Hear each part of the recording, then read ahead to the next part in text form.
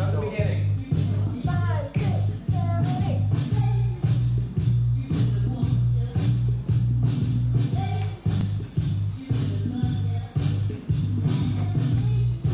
I have a number of interests that sort of coincide to make this piece, Delinquent, happen.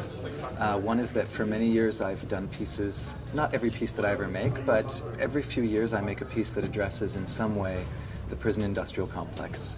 And by that I mean the meeting point of capital and the prison system and the juvenile justice system and the adult justice system, and how those all form together to become basically one of the strongest both economic but also social forces in American societies. Bang! There are many moments in the piece where we reference certain kinds of violence, and sometimes we do it from a place of absurdity, other times we do it from a place of deconstruction, like look at an image of the delinquent in society and then actually just take it apart. What does this mean? And have us all understand it differently. I am sick. We are sick, we are sick, we are sick, sick, sick, like we're sociologically sick. In my opinion, this child don't need to have his head shrunk at all. Juvenile delinquency is purely a social disease.